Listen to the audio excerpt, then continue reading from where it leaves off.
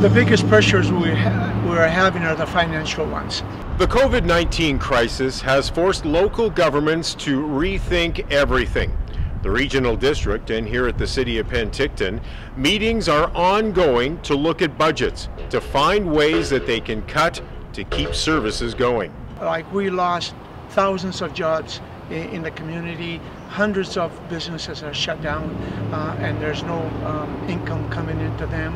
They have bills to pay, and that's a difficult situation for the city. I think we all understand now that COVID-19, the pandemic, is not a short-term impact.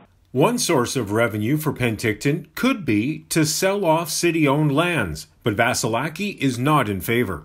We don't want to sell land because later on, we'll need it, and then we have to pay a lot more in order to purchase the lands that will require, whether it's for parking or to build more city facilities. But that's one thing we can fall back on, are the reserves that previous councils, as well as this council, has put in place for a rainy day. And this is a big, heavy rain that we're having at the present time.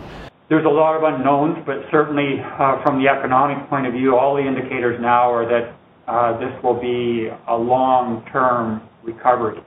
Hopefully, by the end of the year, we're starting to see some recovery. Both the Regional District and Penticton City Council have plans to continue budget discussions at meetings in the coming weeks. For Castanet News, I'm Dale Corey in Penticton.